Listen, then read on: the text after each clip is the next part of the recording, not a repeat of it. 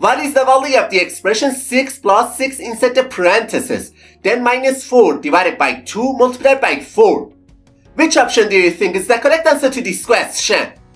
At first glance, this expression seems very simple, but unfortunately, many people get tricked.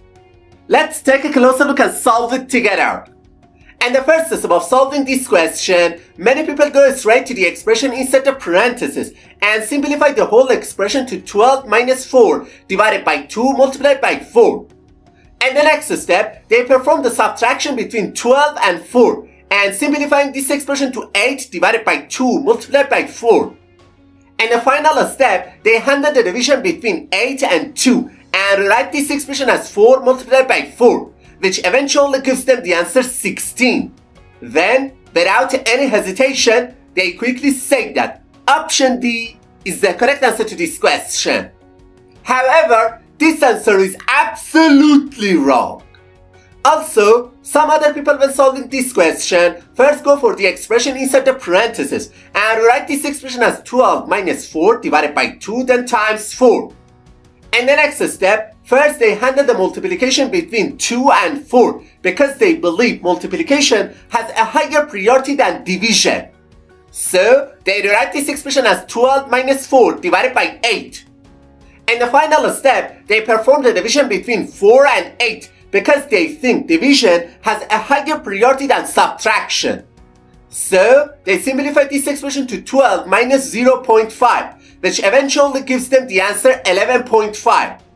And immediately, they conclude that option C is the correct answer to this question. But, I have to say, we were tricked and it's not the correct answer to this question. Now let me show you how to solve this expression properly. As you can see on the screen, in this expression, first we have a parenthesis, then a subtraction sign, followed by a division, and finally a multiplication. To solve this question, we need to follow the PEMDAS rule step by step. In this rule, P stands for parenthesis, E stands for exponent, M stands for multiplication, D stands for division, A stands for addition, and S stands for subtraction. We must perform all the operations strictly from top to bottom according to the PEMDAS rule. Okay, first we go to the parentheses, because according to the PEMDAS rule, parentheses have the highest priority over all other operations.